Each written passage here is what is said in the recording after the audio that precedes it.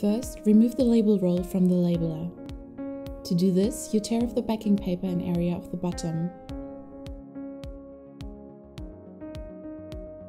Then, squeeze the grip a few times to remove the rest of the backing paper.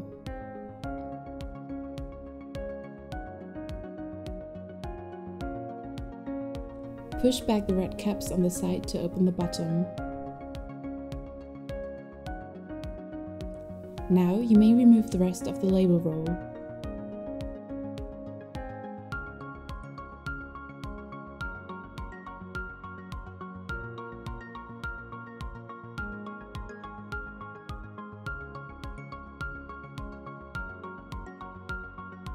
To insert a new label roll, you need to open the bottom of the labeler.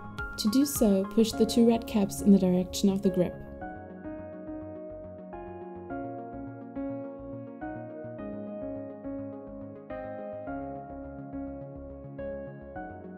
Open the label roll and unwrap it far enough so that all labels or adhesive residues are removed.